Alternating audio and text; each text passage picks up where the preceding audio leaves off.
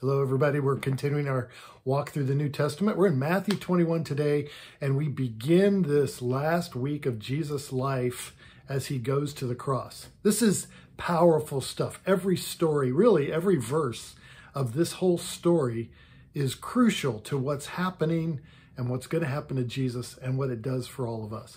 So it starts, he starts by coming into town at the cries of Hosanna. Save us, Lord. That's what it means. Save us. Crying out for mercy from Jesus to save them from Roman occupation. Little did they know the irony of that word. Hosanna is something we all need to be crying out. Save us from our own sin. And that's what Jesus was about to do.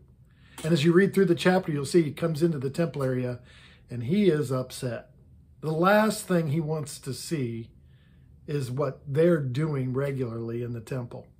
He sees money changers changing out money to make a profit. He sees the priests and the Levites who are there to be intercessors for people, to bring the words of God to people and to bring the people's needs to God. And yet what they're doing is just satisfying their own greedy selves off of the people. They were robbing God.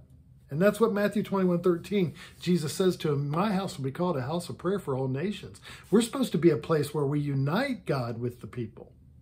But you've turned it into a den of robbers. Robbing God is serious business.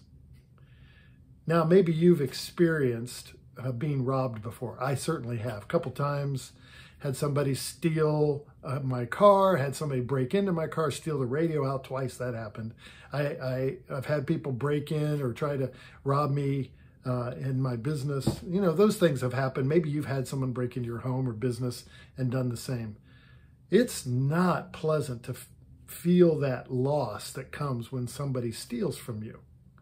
Imagine God not only having people rob him of what he is worthy of and deserves, but do it openly so that where he can see it, knows it, watches it happen, and has to endure that, and out of his mercy doesn't respond.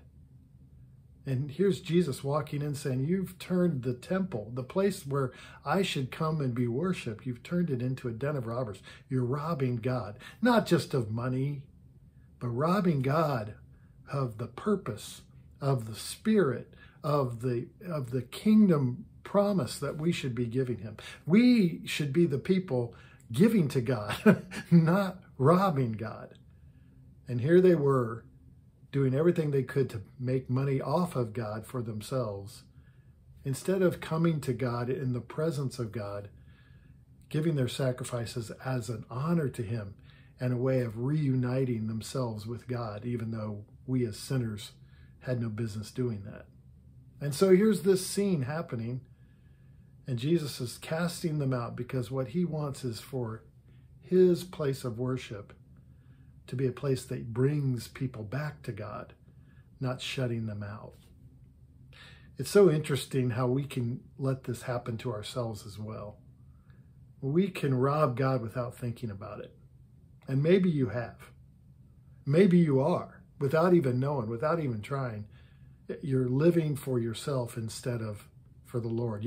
You're robbing God of the tithes that he deserves instead of giving them appropriately. You're holding them for yourself. There's a whole list of excuses all of us have given.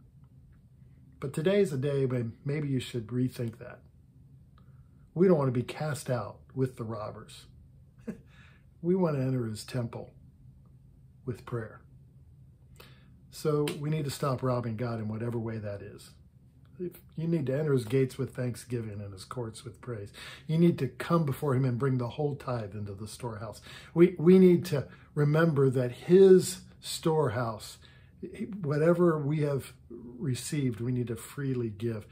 Let's all call on the name of the Lord together and watch what happens when we bring our praise to him instead of trying to get something from him. God bless you as you do, and we'll continue again tomorrow with the next story out of Matthew.